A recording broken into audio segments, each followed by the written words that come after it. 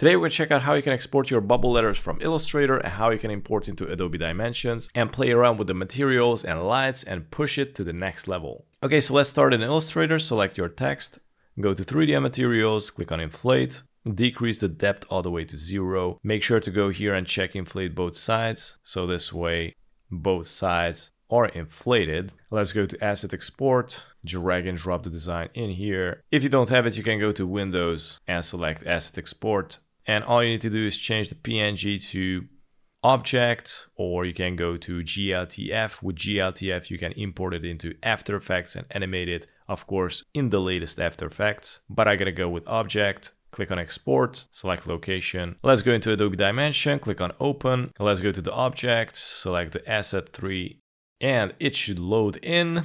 And I'm gonna drag it upwards, something like this. Let's go and select the orbit and rotate it. And here we can do a couple of things. If you click on the background, here we can change up the background if you want, but I'm gonna leave it on a light gray. And I'm gonna go here and scroll down until I'm gonna bump into the materials, and I'm gonna drag and drop the rainbow in here at the asset 3, and this is going to update each letter with this material. If I would drag and drop the material on the letters, it is going to do it one by one. But at least this way you can dress it up with different kind of materials and have fun with it. Okay, so in order to see this more realistically, you can go in the upper right corner and click on the ray tracing activated, and this is going to render it live so you can see how the end result is going to look. Let's go down, scroll more until we're going to bump into the environmental lights, and you can select some of these.